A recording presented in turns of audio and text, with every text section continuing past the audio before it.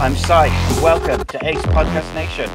We've got podcasts, interviews, and content on pretty much every subject you could think of. Football, mental health, MMA, boxing, films and TV, conspiracy theories.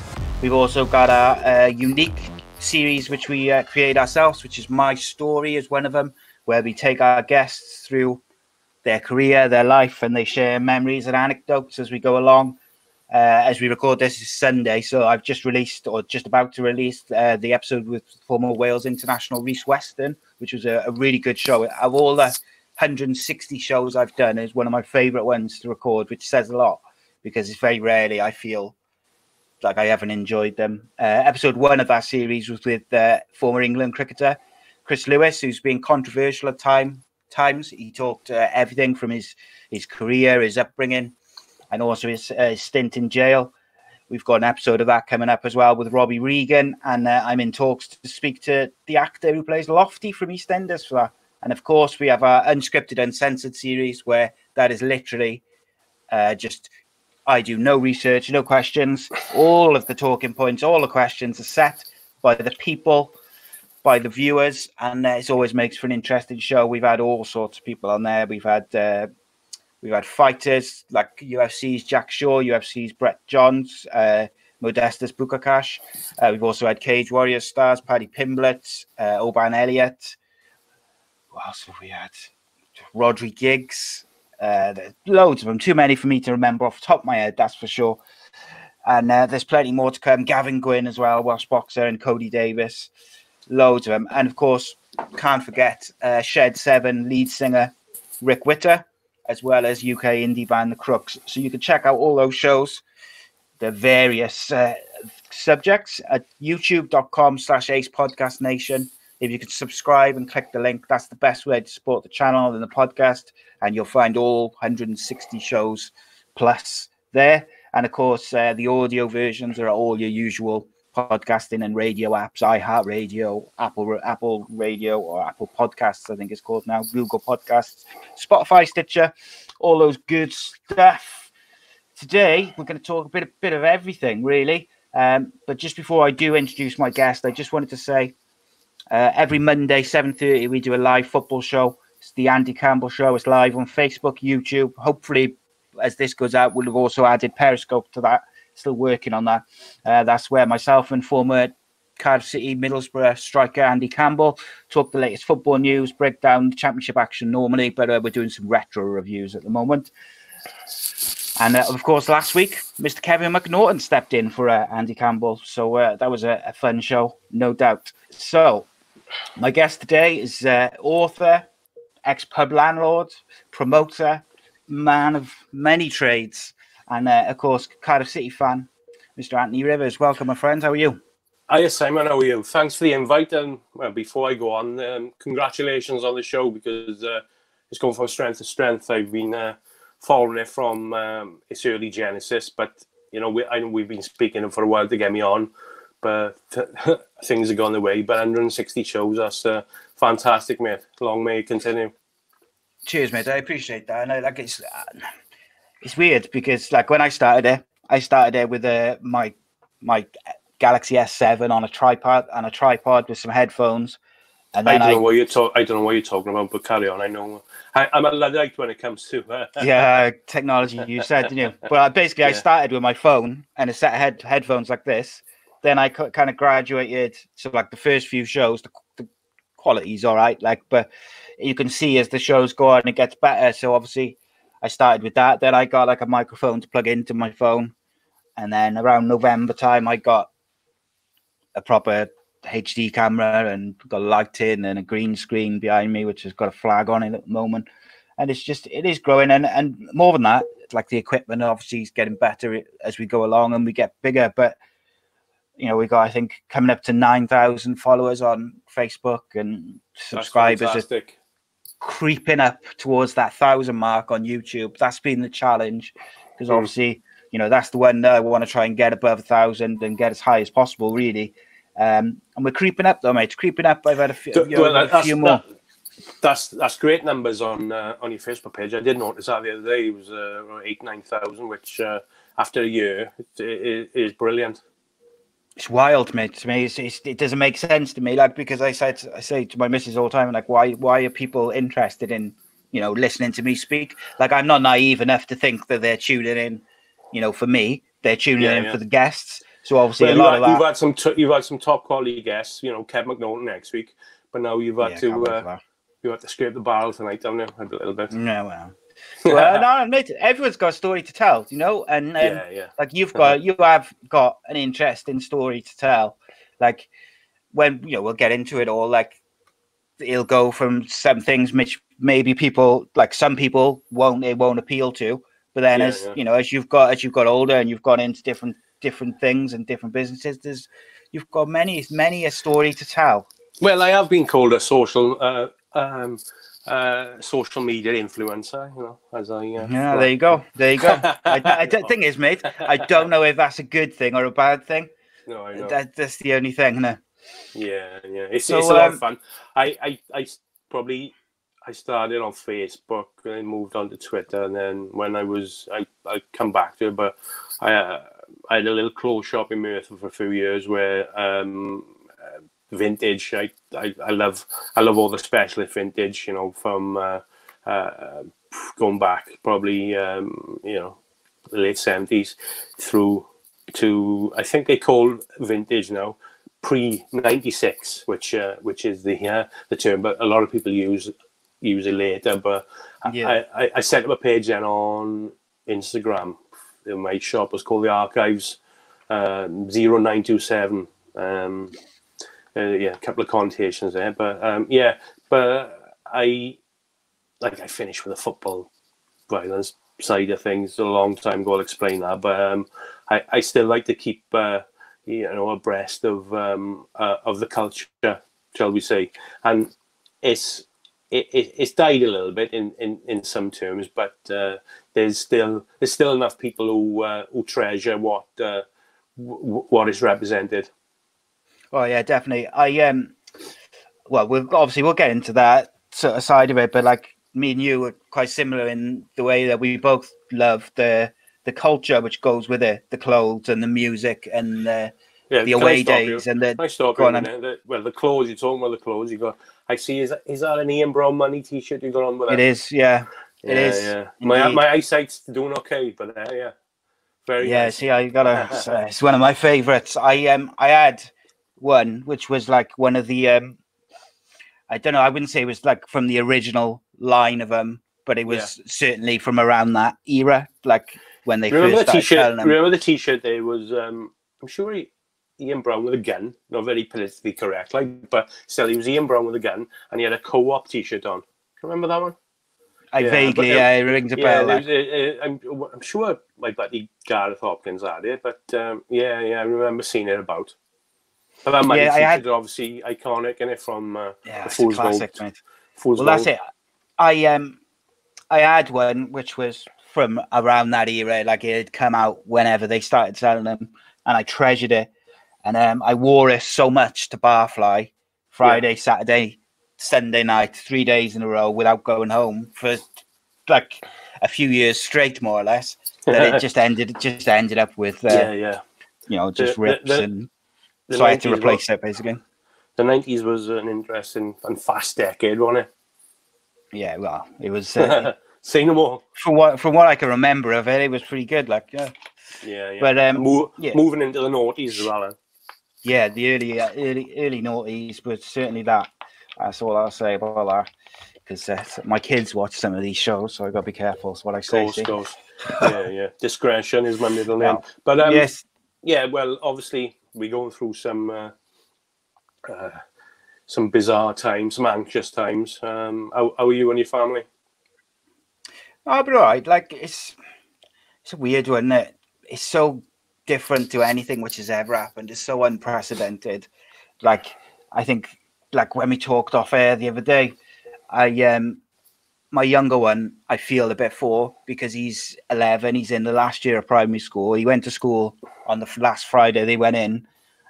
He thought he was having like an extended Easter holiday, and they basically said, "You probably ain't coming back.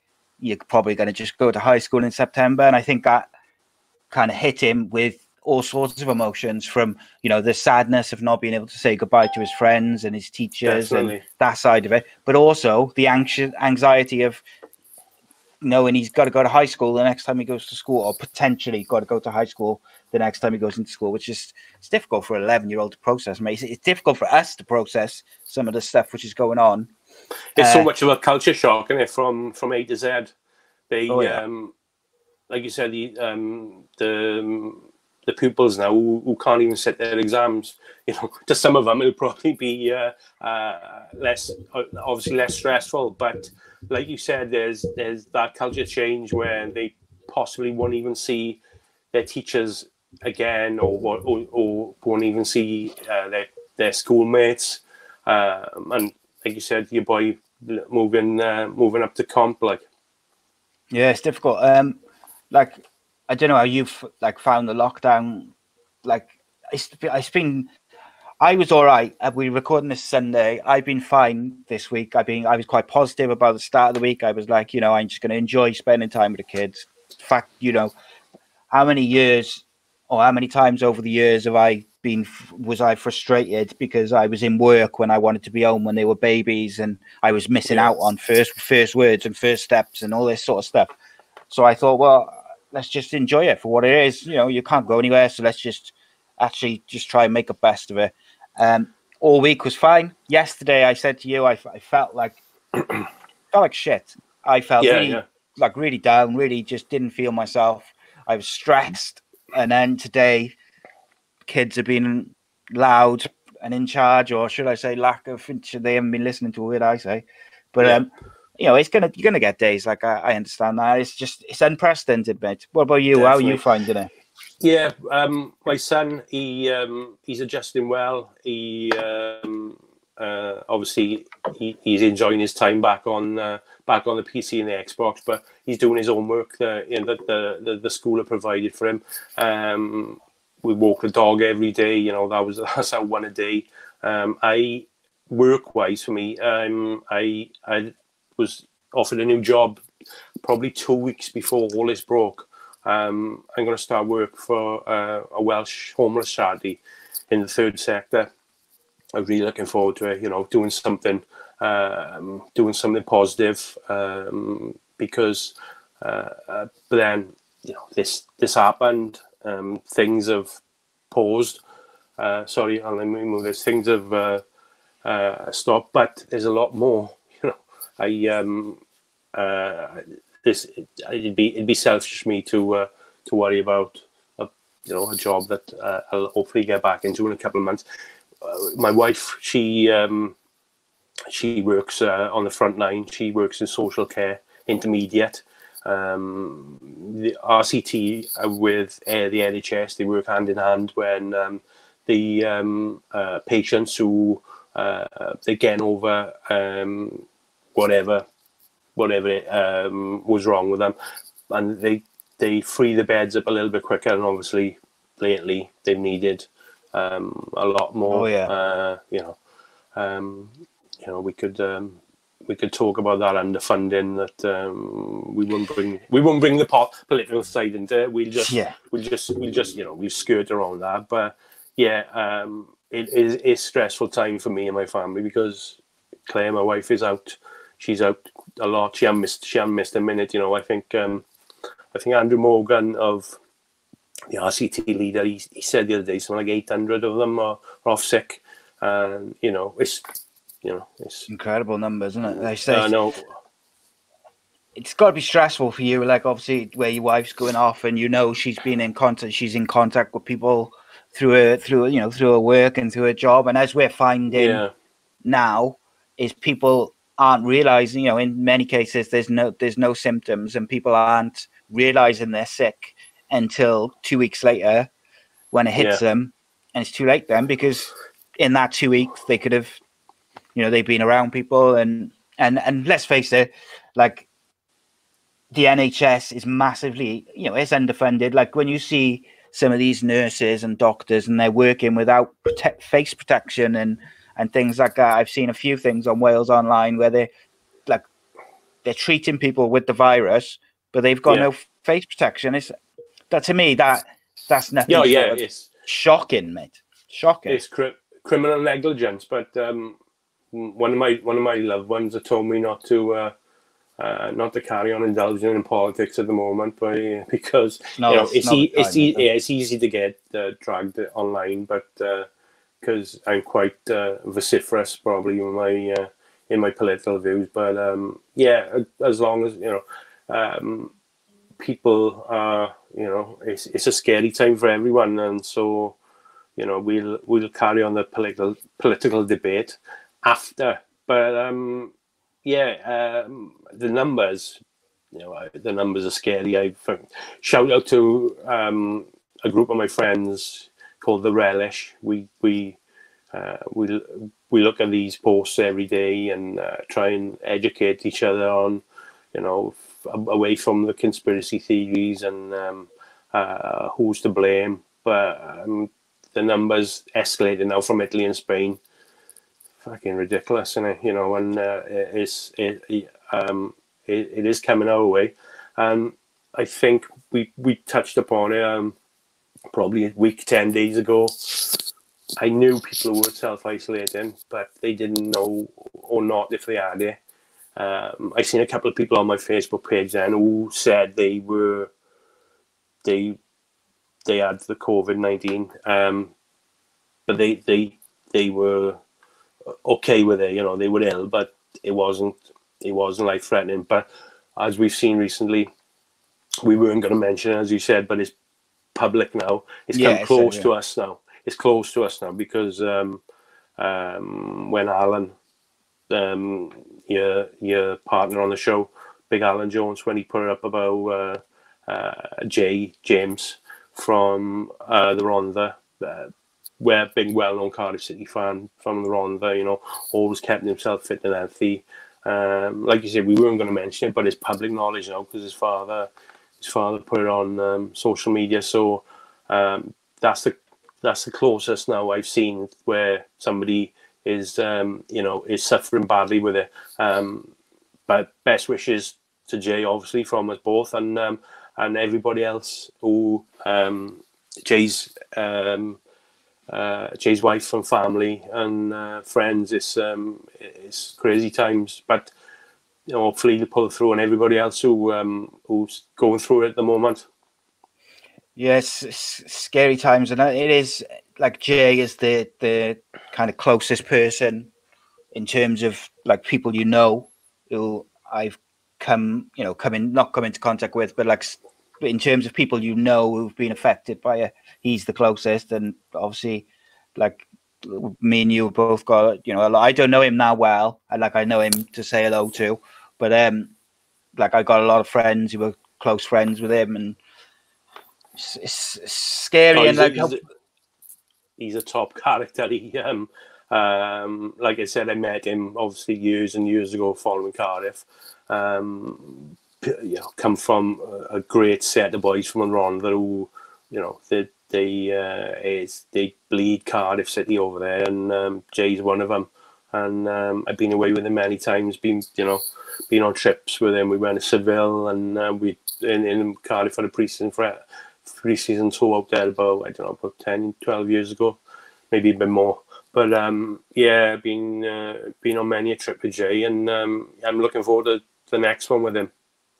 Yeah, absolutely. Hopefully, like his fitness and stuff will help him pull through it.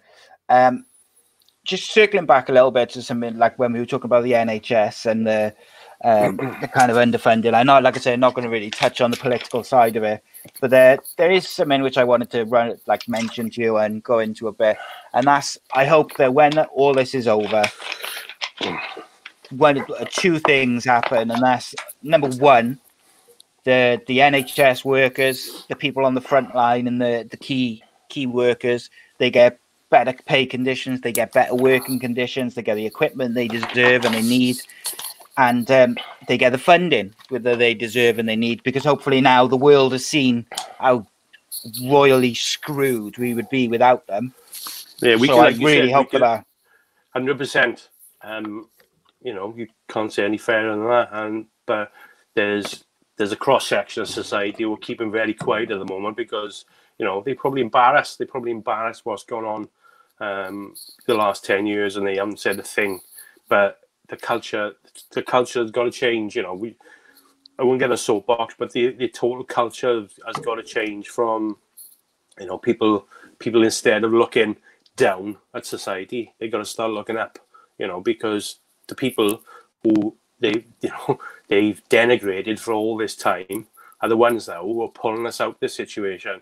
Yeah, the ones who are holding us together, mate. Who gives a fuck for the CEOs and you know the 1%ers? They're nothing, are they, in the grand scheme of things? No. You know, I look at people like Richard Branson who, you know, we won't go into it. But let's digress on more interesting things. Yeah, I mean, there is one thing I want to say, and I'm not going to go right into it in detail, but I want to say to anyone who's watching and listening is, when all this is over, don't go to JD Wetherspoons and don't go to Sports Direct. I know it's easy to say that now when we can't go to pubs and go for a cheap pint, or we don't need to get football boots for our kids. And like I said to you, like, I'm guilty of it because I got 3 kids, 3 boys. I need to buy cheap football boots so I can buy 3 pairs. But I've been in there plenty of times with the football kids, you know, it's with the cheap socks and things like that. But yeah, I know what you mean. It's the retail culture. It's grasped everyone, you know. Everyone is guilty of it. Yeah, the capitalist culture, but it's something that needs certain adjustments. Yeah, they tried to make a few quid when, you know, putting their retail staff at risk for when they weren't going to make that money. You know, they wasn't worth they probably made less those days than what they had to pay out in wages. But yeah, I read fuck them. I read things. I don't know if it's legit, but some people are getting pulled over and fined, but they've been conned. Have you seen anything like that? I haven't seen that. No, it wouldn't surprise me, mate. People, it doesn't take people long to find ways to exploit situations. You'll have just giving pages, and you'll have charities set up, and you know, fines is just another. It doesn't cost people much to get a fake blue light, does it? And no, and you get badge, it's still a lot now of these cold calls. Because remember, it was about, I don't know, late 90s was it? There was a huge clampdown on cold calls, and with the TV programs that were ripping people off with like 20 quid an hour, 20 quid a minute, and stuff like that, wasn't it? Yeah, and like and deck and things like that. They were getting stitched up one day for fake wins and things like that. But they were charging people, extortionate amounts. But it's still going on, you know. It's still prevalent, isn't it? Yeah. Oh yeah. People will always try and make money, whatever the situation. Even when the world is almost on its knees, people will still try and take advantage of it. Anyway, going back, going back. Go I'm looking forward to starting that job eventually. Obviously, it's a new career for me. But last couple of years, I've been helping. I've been working one self-employed and with the TV and film industry, from BBC Productions to Netflix to Sky. You know, it's long hours, but you're a TV and film buff yourself, and it's been quite interesting. I've never been a big fan of things like Doctor Who and that, but I've a couple of months ago I was on the Clifton Suspension Bridge up the top. I've never been up the top before, with a load of Daleks. So and the crew, which was interesting, you know. Interesting. But this. I'm, got quite a lot of work through it, and I know it's a sector in Wales is booming with. I'm sure I read is 58,000 people involved in the moment, because a lot of these firms, a lot of these big production companies are coming over to. They pick in South Wales a lot, you know, and they because they can get a crew as quick as they can. It's a lot of it's provided from in South Wales, which is good, isn't it? You know, it's obviously a vibrant and booming economy, and if I may go back to it one day and do bits and pieces again. Yeah, it's definitely it's big business, isn't it? And I think in Wales, like you say, I think a big advantage for company or for programs like Doctor Who and other films and TV which have showed or have used this part of the world is, like you say, they can whip up a crew in a couple of days, really. Yeah, from A to Z, it's all on a platform, which is good. They do use other crews from Bristol and London, but I was working in a film studio in Newport, which I've been open long. They've been working on it. I think it's been open about 2 years, but they expanded on it at the moment. Well, before this happened, now everything's on lockdown with the film and TV. But it's an impressive facility, and what were they filming there when I was there? War of the Worlds. I think it's a BBC production, is it? Yeah, I think so. Robert Carlyle, maybe. That's one sector that I may go back into one day. Given the opportunity. But you were film buff time? Yeah, I like watch pretty much any films, TV. Like I'll give anything a go. I just enjoy it. I think, funny enough, like War of the Worlds, and the world is like that at the moment, and it's like you go outside and it's so quiet. It's like the start of a zombie film or like an apocalyptic blockbuster. Where it's just in the middle of a James Cameron Hollywood blockbuster. It's like people have been putting links up online saying, putting their favorite dystopian film, because there's been quite a few, but tongue in cheek, obviously, but sadly, this is as close as we've ever been to one, I think, isn't it? Yeah. Did you see the Netflix released, or they have their they suggest 10 films, don't they, a day or whatever, and then literally when the lockdown happened in the UK, a couple of the suggestions were like Contagion and Pandemic and all these different films. Talk about taking advantage. I know, ironically, on my planner just before it happened, I had Outbreak. I love that film. That was on my planner from a couple of months ago. What was the other one? Heat. And there was another one which was connected to what was going on. But Outbreak with Dustin Hoffman. That was a good film, and obviously it's a good one. Yeah. There's a film called Contagion, which is due to come out in September, and is literally it's got loads of big actors in. Gwyneth Paltrow's in it and a few others. I think Ewan McGregor might be in it. I remember. It's literally what's happening now, pretty much to a T, which is frightening, because where you have things like The Simpsons, then where they've predicted the future and all these different. So often Hollywood and TV mirrors what happens in real life. Yeah. Oh, the Simpsons conspiracies have been going on for a while, haven't they? But I think they guessed so much over the years. Some of it was going to stick.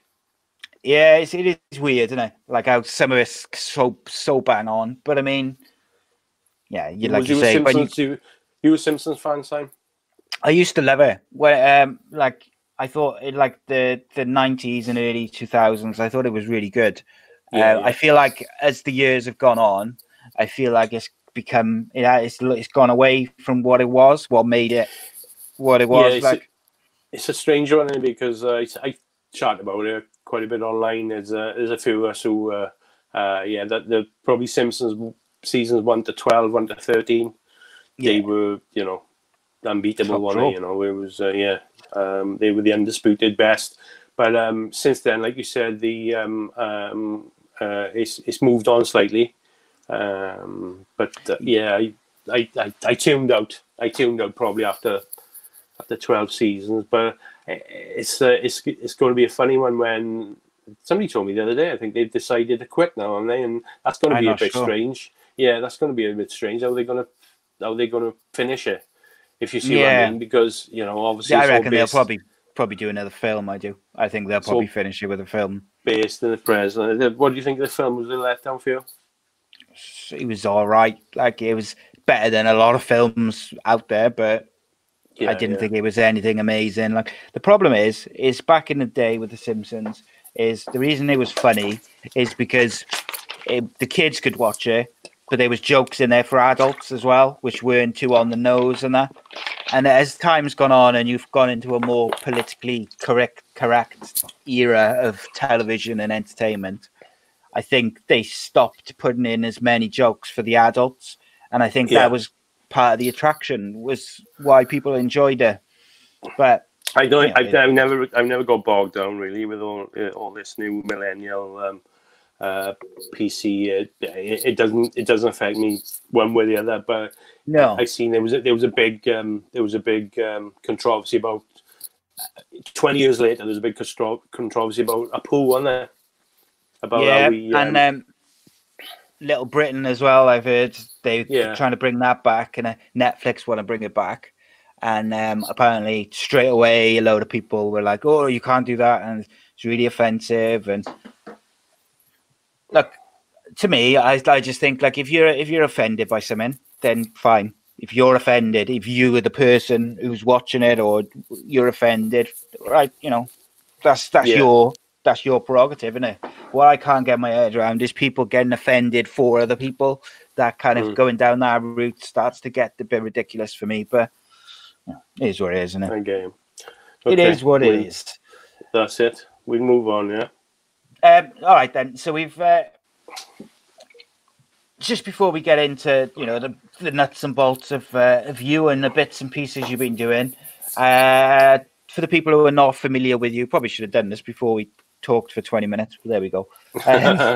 Tell us, like, just a bit about you, where you grew up, that sort of stuff.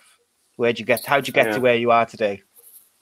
I'm Anthony Tony Rivers from a little town called Mountain Ash.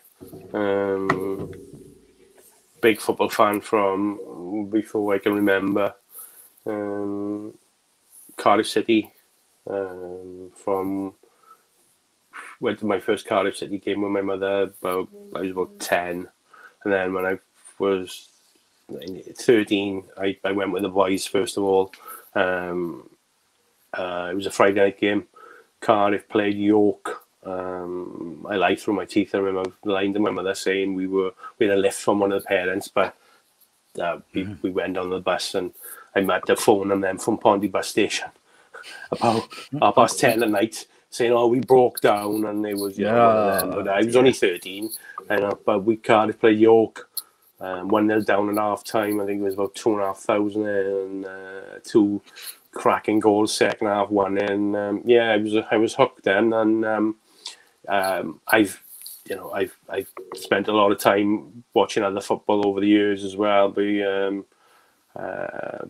probably for a decade or two that's what I did. And like a lot of the people we know, 80s, 90s, it was like you could do 3 games a week sometimes. It was the cheap train tickets and different things like that. And obviously boys were driving in transits and MDs, and 10, 15 we were back, chuck a fiver in and you're going to Carlisle. That was it then. And now it was 150 quid for a train journey. So times have changed. But yeah, I big Cardiff fan. Got involved with the casual culture scene, shall we say, and then moved on to football violence, and I got a few unfortunately got a few arrests and jail terms under my belt for that. But you move on, you grow up, and I've done a lot of writing then over the years. I've had stuff published, and the biggest thing probably I publish is obviously the Soul Crew book about Cardiff City, and well, not just about Cardiff City. It was the whole lifestyle behind it, really. The clothes, music, everything. It was the cultures we were Do you know cultures we were caught up in. Do you know how many copies that book sold now to date? Yeah, we Roundabout. it was around 100,000. Yeah, it was around 100,000. But we had it translated into Spanish and Italian.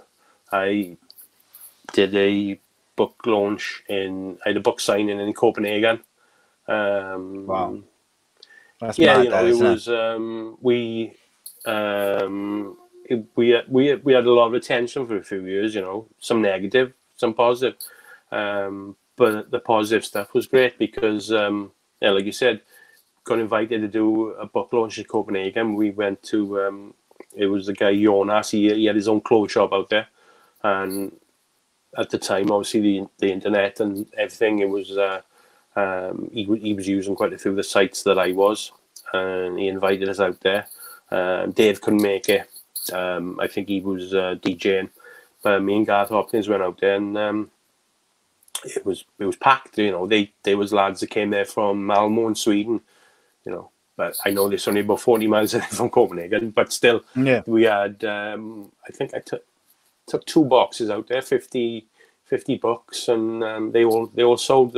All these Danes who were queuing up, like, who wanted to hear about Cardiff City and the adventures of Cardiff City over the years. Must have been quite strange experience to, like, you know, to obviously you wrote the book and you got it published, and then to go to Scandinavia and have people queue up to, yeah, I think to buy the they book. wanted us to come to Italy as well. Sorry, but it was great and really, really accommodating, intelligent, lovely people, the Danes, and we had a great weekend out there. And I know they wanted us to go to Italy to do one, but nothing came of that after. But I know it's still for sale in a couple of shops in Rome. There was one in Milan, casual shop in Milan, and it was nice. Like I said, it was we had a lot of positivity and a lot of attention, but then we had a bit of a negative press as well because, well, I say negative because there's no such thing as negative publicity, but Rodri Morgan's wife Julie, she stood up, and when we had the film option. I'll explain more about that now, but they wanted a London firm, one of Irving Welsh's companies, wanted to option the book to make it into a film. It was going on for years, but Julie Morgan stood up in the Houses of Parliament, and she was talking about us in Westminster, how this terrible culture and all these hooligans, how dare they try and turn it into a film, and we were glamorizing it like that. But to me and Dave, that was a lovely moment. That was getting mentioned in the Houses of Parliament. Yeah. The thing is, like, if you said that about, you think of all the films that have been based on true story or loosely based on real life people. If you said, well, you can't have anything which remotely glamorizes violence or anything, negative, there would never be a film made, would there? Because everything. Yeah. That we were talking. Yeah. Oh no, definitely. I know. We were talking earlier about Johnny Owen. He's been a guest on your show. Dear old friend of mine, John, and he's the one who gave the book to. I didn't know this was going on at the time, but he gave the book to Irving Welsh. And Irving really enjoyed it. And then, we had a few meetings.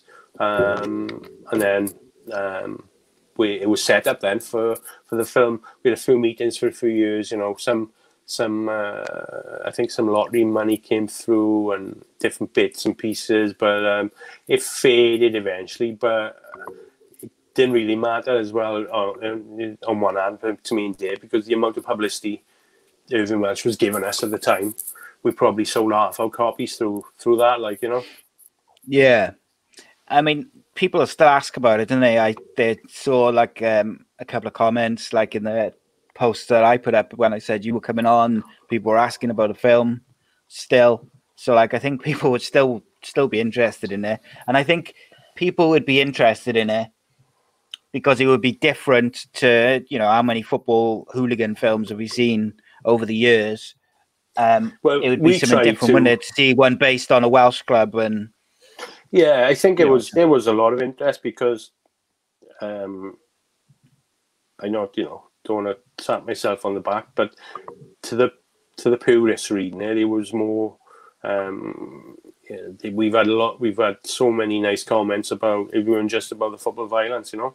It was everything surrounding it. You know, we were myself and Dave's era was late 70s, 80s, and he was, we were on the cusp of all these wonderful cultures that were coming in. You know, I'm like talking about the T-shirt there when I was, when I was 17, 18, just going out properly on the town. You know, we had the acid house was just starting, really. You know, the indie scene, and for me, the football clothes scene was just kicking in, and it was remarkable what was going on for from a teenage point of view, you know. Oh yeah, my my missus and my kids mock me regularly because I bang on about the 90s as an era for like music and clothes. Like, people look back at it so fondly because that 90s era of Britpop and indie music was just incredible. But then Yeah, obviously, like you say, you add in like the house music and the other bits, and it was just a magical musical era and culture, which it was a great time. hasn't been matched. It was a great time. Like the 80s, obviously was the genesis of it all. But there's not many DJs that I've seen who have said like the 80s music scene was better than the 90s clubbing scene. You know, the house scene in the 90s. That's when it really evolved, and I was big into it myself. You know. From quite early, you know, I was going. You know, we were going to raves when we were 17, and through, probably through till quite later on. But yeah, it was a great time to be involved. Yeah, so I'm gonna circle back a little bit and just ask you about how the book came about, and then we'll kind of move along. But it was just before. Sorry, Sam, go on. No, go on. You're right. Go on. Let's go with that. No, the book. I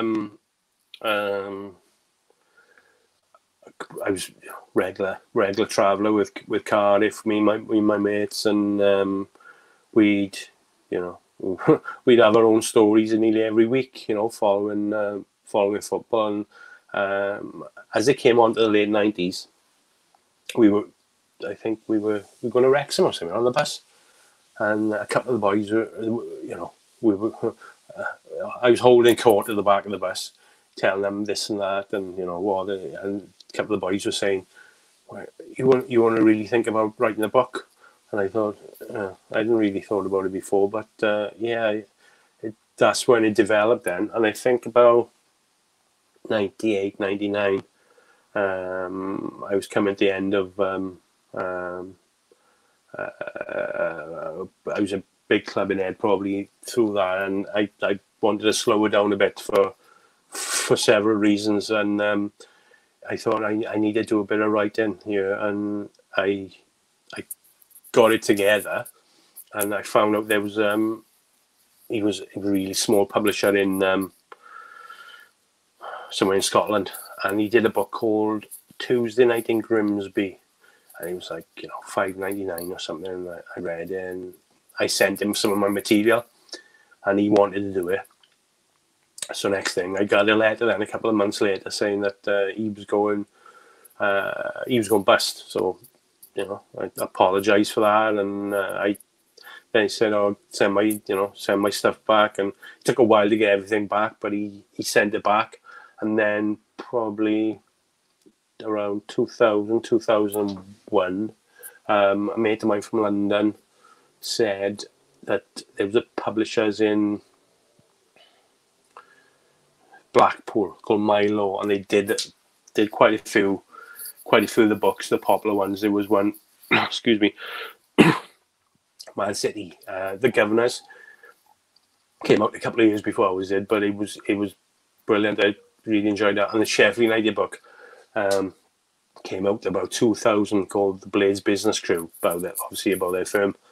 A guy called Steve Cowans, but Paul Eaton wrote the foreword for it, and it was one of the best I read. And the photos are great, and I thought, they did a good story, a good honest story, and it wasn't just about the football. It was about the gigs they went to and the clothes they wore during these times. And I thought I can do that. Sorry, Sam. And a guy from London said he set up the meeting with the publisher Milo, Peter. Me and Dave went up to Manchester one day, and he sat us down. He said, he said, "I'll tell you straight, the only two books I want to do." He said, "Now, out of anyone," he said, Leeds. He said Leeds. He said because they hadn't done a book, and obviously they had their history to tell. And he said Cardiff City, and that was it. Then me and Dave, we'd done a bit of research on different things, and we went to. We went on our separate ways. We paid somebody then to type it all out for us, and he sent piece by piece up to Milo and Blackpool, and that was it then. I think was it 2002. 2002. There was a printers in Ebervale. Sorry, man. There's a printers in Ebervale, and that's where I had my first copies from. Box was brought to me. One of my mates brought me this box, and it was quite thrilling, to see. Yeah, it must have been quite surreal as well. Like. It was for a few years, because around that time then, I talk about the negativity with the bad press from certain MPs, but then I chaired two lectures in UWIC for social studies students, and I had we had a great reception, and a round of applause at the end, and that was nice. And then I think I've helped about 4 or 5 with their degrees from sociology, which they've I've interviewed them, and they've interviewed me, sorry, and they've I helped them on their way, which is nice. This is another positive thing. Yeah, giving something back and just contributing. I remember one of my mates, his father was a police officer, and he came on to me after and he said, "Well, I read that." He said, "Anthony," and he thought it would be, just pure football violence, But he said, "I was pleasantly surprised what you boys do as well, in your spare time. It's not just going around trying to punch people, I know. It's a lot of people will say, "Oh, the code, the certain code that hooligans had, there was obviously no women and children involved, and it was never in public places." That was bullshit to an extent. There was a lot of violence organised away from the prying eyes, which really were the best. Really, keep it out of the public domain. But I knocked it right on the head. To be around the time when my son was born, 2006, I decided I'm not even, not even go near the pubs anymore, because the police, by that stage at Cardiff for a few years, it was you get nicked walking down the wrong street. You know what I mean? Yeah. If you're with certain people, and because of the book as well, you were, everyone, the police, everyone knew who you were as well. So it's not like you could keep a low profile. We had a little cat and mouse game going on for a long time with the police, and it was it was fun then. But looking back, like I bring some, I brought some terrible things home to my family, But something that my son now, he's 13, right? He knows a little bit because some of his friends have told him stuff about me. But I wouldn't ever dream of boring him with what I got up to then, because he's a lot more level-headed than I was. Yeah, it's a weird one because like these days, like in some ways you were lucky. The era that you were in was like in these days you get people getting jail time and like long sentences and banning orders for 10 years and stuff for very, very little. Yeah. Whereas we were lucky in the 90s you were lucky. Oh, we were lucky in other ways as well, because I could tell you, a lot of times where we were lucky to get out of these situations in one piece, I had injuries over the years from different fights and whatever, and but it was looking back, it was like we did some daft things, but that was it. That was part of growing up, and I'm glad I can look back on it fondly.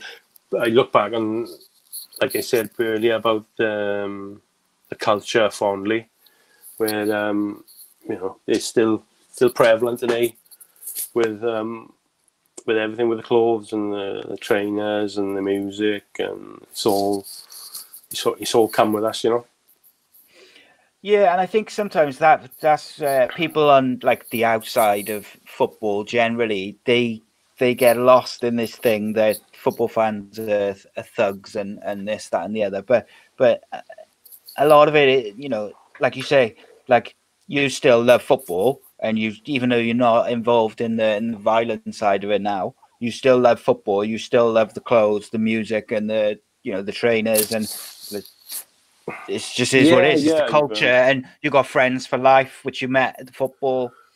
Oh yeah, I've been a Terrace obsessive for years. But I was into the clothes before I got involved with the violence. It's as I think I wrote in the book, it's small steps. Some people just think they can walk into a firm and put a Stone Island jumper on, throw a couple of punches, and that's it. But no, it took you take it's a long journey. So you've also had a pub in Mountain Ash. What year did you get that? We opened the pub, I think it was 2010.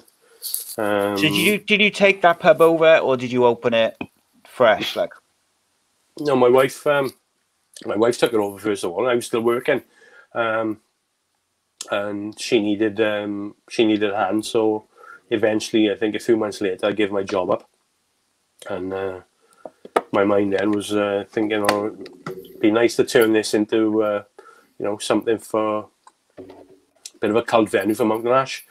But he went a bit further than that, and we were blessed, with a good following, and we met a lot of lovely people and made lifelong friends, through it.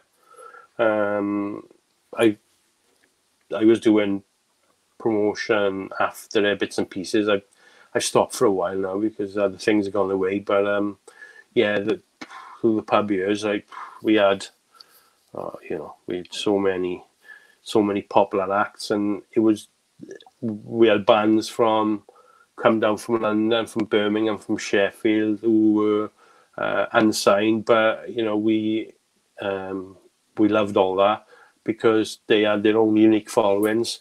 There's a band from the West Midlands called The Lines, and they were fantastic, and we packed it out. It was a fine line between getting bands with cover versions and a fine line between obviously with all the original material. It's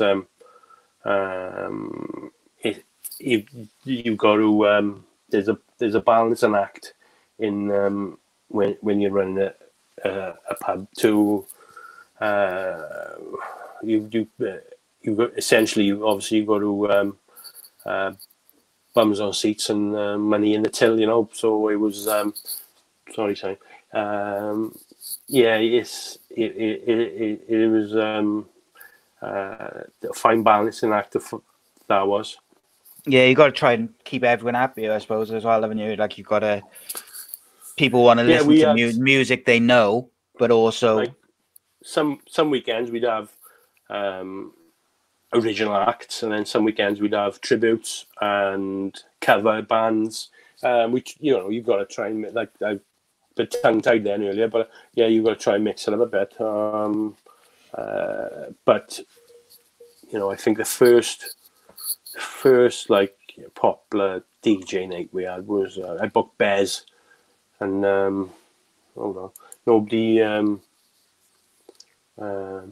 few people didn't believe that we had him booked in this little pub in Mountain Ash, and we and then somebody calls me and said, "Have you seen the news about Bez?" And I'm like, "What?" And he said, "Oh, he's been fucking sent to prison." So I was like, "Oh God, yeah." So he was down for a few months. No, it was probably about 6 weeks, 7 weeks. So we had to delay it, and then when he finally did come, it was a breath of fresh air, and that was the start of it. Then, and then it was. That's mad, though, isn't it? To have like a local pub and have like Bears DJing, you know. That's and the thing is, when other bands and people see, oh, they've had Bears there, it suddenly becomes, I'd imagine, easier for you to get a different, or at least speak to someone else about coming, because you've got that in your back pocket to say, well, Bears did it. Because I know, even from doing the podcast now compared to when I first started, it's a lot easier for me to at least have conversations with guests and some big names, because I've got a few names which I can refer to and say, well, you know, they've come on the show, so and so has been on the show. It just not that you're using them to get to other people, but it's just they think. Yeah, it does snowball. I think Johnny Owen, he was doing bits and pieces with Alan McGee, obviously the legendary Creation owner, who give Oasis their big break. And Alan McGee then was, after a couple of months then of after we had Bears, Alan McGee was he was a resident DJ for us, you know, and he loved it there because he'd been living in Mid Wales quite a few years, and Alan became a good friend of the close friend of us and my wife, and I owe a lot to Alan McGee what he done for us in the pub. But you know, I got a good friend, Dave Driscoll, who's a massive promoter. He's doing so well the last few years. He's a Penrith boy, Mountain Ash boy, and he sorted me out to ride out as well. You know, he give us lots of advice, and the really big one we had was Goalie Looking Chain. Dave knew him from years ago, and he'd done a lot of work with him. So he said, like, I gave you a few of the Goalie Looking Chain boys, and we picked this date now. In when was it? Easter Monday, right? No, it was Easter Sunday. Sorry, right? It would have been fucking busy anyway, right? Because it's Easter Sunday. But we decided for Dave Sorrell, Goalie Looking Chain, right? And for free, right? And we had the council capacity. They give in your license was 180 people, right? And by the end of that day, I think we had about 550, 600 people in this little pub in Mountain Ash, like, and I remember me and my wife in the middle of it. We were fucking we were there sweating, like, oh God. Dave Driscoll was saying, do you know what he said? He said there's two there's two chaoses, he said. One's good chaos and one's bad chaos. This is a good chaos, he said, because they're all fucking scrapping. So yeah, that was the start of a brilliant time for us. And yeah, I still got some of the videos, and there's sweat coming off the walls, and it was amazing. We had a really good staff. We had a really good security there that day. But even though our back fence, we had this back fence built, and there were so many people trying to get in, they fucking fell over. So yeah, I know. So it was one thing after another that day. But we look back, it was great. And then after that, then we had Dirty Sanchez and Svengali, the film with John.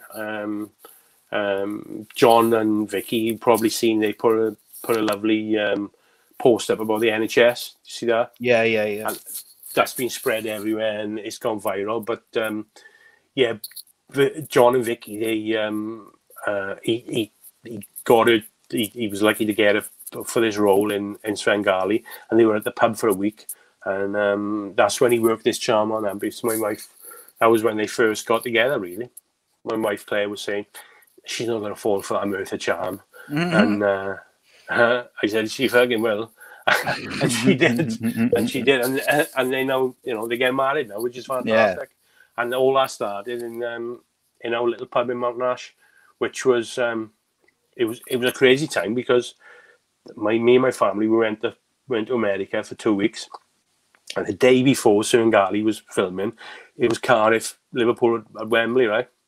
I nearly missed that game, but managed to get an indirect flight from Manchester. We flew to Manchester, got an indirect flight to Manchester. I can somehow got through the day in the cup final, and lucky when we went with the penalties. God, yeah. But then 7 o'clock on the Monday morning, we had a bang on the door out the back. I knew they were coming, but didn't realise what time. It was the catering crew of Svengali, and I think Universal Studios were their backers, weren't they? So they were there all week, and it was a great time. And it was we got to meet Brian Ibbard, you know, the legendary Welsh actor and singer, and he it was a touching moment, touching for the film, really, because he was playing John's dad, and he was terminal cancer, and ironically, in real life, that's what was happening as well, which we didn't know. Yeah, I think John knew, but yeah, you know, we didn't know for a while, but that was very, very poignant, you know. Yeah, God, that's must have been quite funny emotional. Man, really, really funny man. Like, and it was like he was the DJ on the day was Liam and Noel Gallagher's brother Paul. Yeah. And I was talking to Paul and Brian Ibbard and took a photo with them, and I was like, this is a bit surreal, like you said, you know. Yeah, and it is weird. It's just strange, like, because, you know, you were very lucky, like, to have, you know, not luck though, because it's through your kind of hard work as well to put on the events. But obviously, you've got, you know, you had John Power from Cast. Yeah, and we were flat out. Really, every week we'd try something new, and you know, sometimes perhaps we went a bit over the top. But yeah, John Power was our last big gig, and we sold out straight away, and we knew we were leaving, but it was nice to go out on a high with that. It was that was our last big gig, and a few months before that, you'd get constant emails from promoters and different music agencies, and I had an email from a guy from Reading, I think, and he said, "Do you want to?" He said, "Tom Nicholas from the States," he said, and his band are coming over for a small tour. Couldn't really think who Tom Nicholas was, and then he told me it was a guy out of American Pie, and he does his own acoustic and got a backing band. So I looked up and I thought, that's something different, you know. That'd bring. That's mad, though, isn't it? I thought that'd bring, you know, an eclectic crowd to the pub, not just because of the music, obviously, because of Because you know, his Hollywood. American Pie was a massive, obviously massive film. And when he turned up. Everybody's packed the pub in and out, and every gig you again, stress levels are fucking up there, like, and I'm in contact with them, and then they turn up in this big Mercedes truck, right? Him and his American entourage, you know, and I'm trying to give them directions. I was a one way behind the pub. I'm trying to give them directions, but they've never seen anything fucking like in their lives, you know. Little town, Mountain Ash. They're more used to, you know, the more opulent areas of California. But they were great, and they couldn't thank us enough. And he came back in a few months later, which was nice. And one of the nicest guys I met during my time at the pub, Tom Nicholas, was. He was really warm and receptive, and we met a couple of people over the years who were, you know, miserable twats, really. But but he was so genuine as well, like, and that was nice. Keep in contact with him now, like all these years Only later. Tweets to each other now and again, you know, and keep in touch really via Twitter. But he's obviously still very busy. He's still very busy with the stuff he does. Alan, I'm, you know, big friends with Alan McGee, and keep in touch there. And like the boys from Goldie Look and Shane, I went to see them. A couple of us went down to Puthcall on their tour, which was great. We went down to Puthcall and we met the famous Biggie from Pandy. Yeah. I had to get a photo of Biggie because he'd been going fucking viral for ages, hasn't he? Yeah. So that was he's nice kid. He gets a lot of shit right online, but to me, when I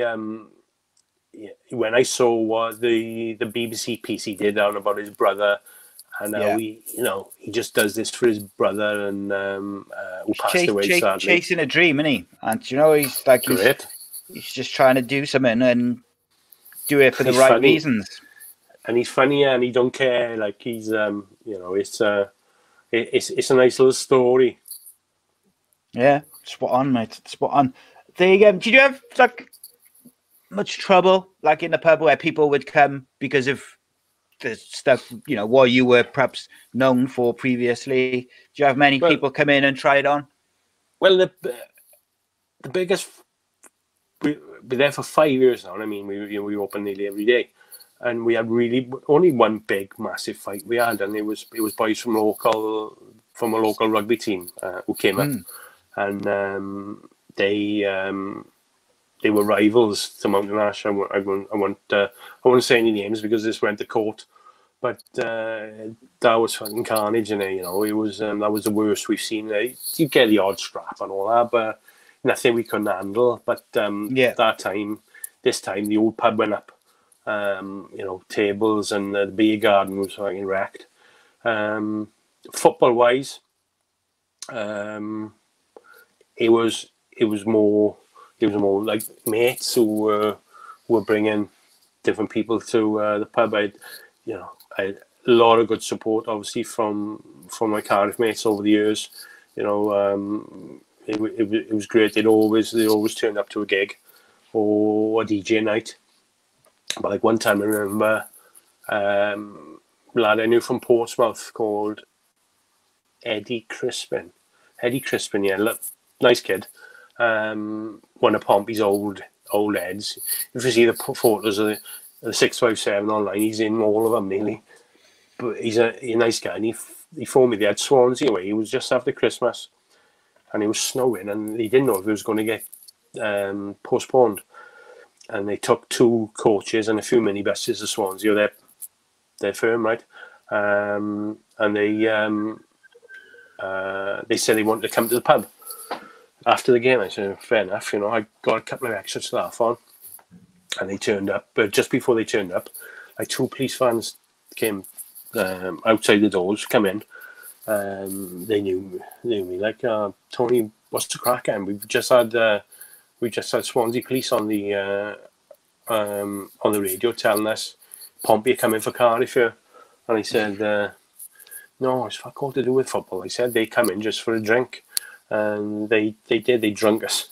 They turned up about 120 of them. Drunk us dry, they did. It was just great. But 99% of them were brilliant. They really treated it with respect. And yeah, it was great. The bell ringer was there. He was sat at the bar drinking shots. You know, the bell ringer, John. Yeah, was it? yeah. And yeah, that was another bizarre night for us in Mountain Ash, having all them from Portsmouth.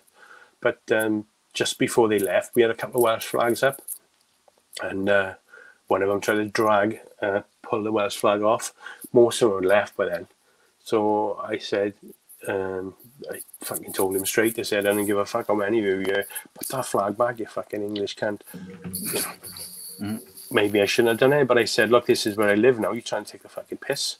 And he was like, oh no, you know, and he was sound after that. So he probably realised then. I said, look, you know, Eddie and the boys are on the bus there. They'd give him a slap first before I would, you know, for doing that. Yeah. But yeah, just taking a piss a bit, like. He was just one dickhead, Well, you know. The thing is, we've all done it, haven't we? After a few beers, made a bad decision, done something stupid, like. Yeah, but I probably shouldn't have put the Welsh flags up, but I wanted to wind them up a little bit, you know. It's the way, innit? Yeah. Got me done. All right. So you left the pub, and how long were you there for? Did you say 4 years? 5 years, and then we took over Mountain Ash Rugby Club. My wife was the stewardess there, but after about 2 years, I think she got offered the new job in care, which was a lot better. Lot better hours, a lot better pay, which we took.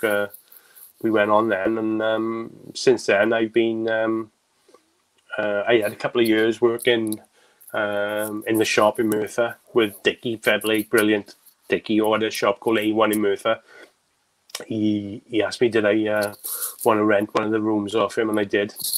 Sorry, it was great for a couple of years.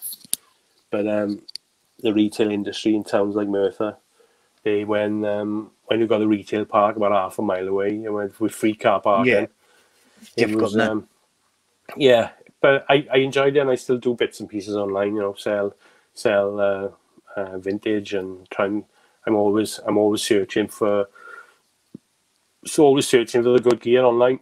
Excuse me. It's not eBay when the vintage thing came. When it started getting popular amongst some of the football boys, it was probably about 99, and you'd see the same people. You'd go on eBay Italian and eBay Deutsch, eBay German, right? When you could pick up Stone Island and CP and Best Company and for buttons before they really sussed how much it was worth, like, and it'd be the same. It'd be the same amount of people you'd see vying for that on that last second, right? Yeah, This CP company mainly miggle for about 40 quid, and there'd be 10 people, and still mates for them today. You know, from Motherwell to Stoke to London to Bridgend. You know, it was a cross section of people who all shared that same, all shared the same goal, same interests. Yeah, yeah. Funny enough, I went to Germany. When was that? I don't know, like years ago. And I was just like walking around the shops in Hamburg and whatever. And I went in the shop, and there was just like a load of Patrick Cox shoes, and they were like the equivalent of like 20, 30 quid. I was like, checking, asking the German girl who I was with, asking her to check if it was correct. Like, and then she was like, yeah, no, it's fine. So I bought like a few pairs. Like, brilliant. Because I just couldn't believe it. Couldn't believe the difference in price from here to there. Like, I don't know if it's. I doubt it's still the same now. Like, but it was better before the Euro as well. Before they. Yeah. But when it was the Deutsche Mark, it was a lot cheaper then. But Patrick Cox for one there was they were huge on the football clubbing scene, early 90s. Yeah, and I had a few pairs. Do they still go? I don't know if they still I'm about. not sure. I Yeah. got one pair left, which is from my haul all them years ago. Yeah, Because I bought a few pairs like when I was out there, and I just got one pair left, which still in. They're in pretty good neck, like. But I don't know if they still do them now. Germany, right. I always loved the trip to Germany, and it's one of my favorite places I've ever been. It was a famous trainer store in Frankfurt called Sneaker King, and I went out there just after they moved, and they moved to a big place, and he was telling me, the guy Palmer, one of Frankfurt's main lot, like, he was telling me that they couldn't source because the internet had kicked in. It was harder and harder to source the original Adidas material, you know, all the proper goods from way back then. But and it's harder as well online now. I think you've got so many. I don't like to use the term, but collectors who got involved in the game, but they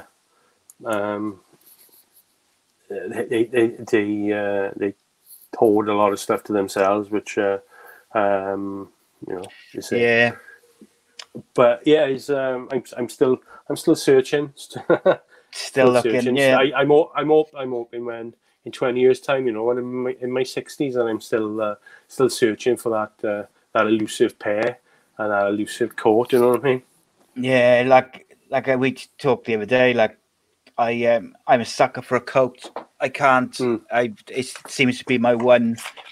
Coats and Adidas trainers are my two weaknesses. Like since I've had kids, I've chilled out a bit. Like in terms of how much I spend on clothes and that. But But I'm a sucker for a coat. If I see a coat which I really like, I gotta have it there and then, and I just can't get talked out of it. That's my one weakness as well. So trainers. That's my one weakness. Yeah, coats. But what's your favourite piece of clothing, mate? Which you own now? Depends. Now what I own now. I don't know. It's hard to say. I bought a nice camouflage arc air hooded little parka a couple of 2 months ago maybe, and I just like to keep updating my wardrobe, as it were, you know. Yeah. But I'm terrible. I am for for jackets and different things. But there's all different types of looks going on, you know. There's a more modern look now, really. But see, I'm still stuck in the 90s. I am, mate. I'm still stuck in parkas and polo shirts and Stone Island hoodies. Nothing wrong with that. Nothing wrong Trainers with that. And baggy jeans. That's me. But good, mate. I never. I like a couple of times. Like my missus will be like, "Oh, do you want these jeans?" And I'm like, "No, it's skinny jeans. I can't. It's not me at all. It's not just a case of me being stubborn and being stuck in that kind of what I like. It is a bit. I like what I like. I like baggy jeans and stuff like that. But it's not me. And I'm short as well. Skinny jeans and short people, they work for me. So yeah, I'm stuck in the 90s really in terms of my look. I'll still be probably in the same when I'm 60 as well. Hey, we're all different. I like keeping up with all the different type of trends. Like there's a big trend the last few years, and there's a page dedicated to it on it's all old football boys, but it's called Turn-Ups and Turn-Outs, and there's a big thing for the old Americana, like 50s gear and all army, clothes and and Japanese denims and things like that. It's been massive for the last probably 20 years. It's a whole new menswear culture now with the Japanese and the football boys. Really, I think it tails off a little bit with there.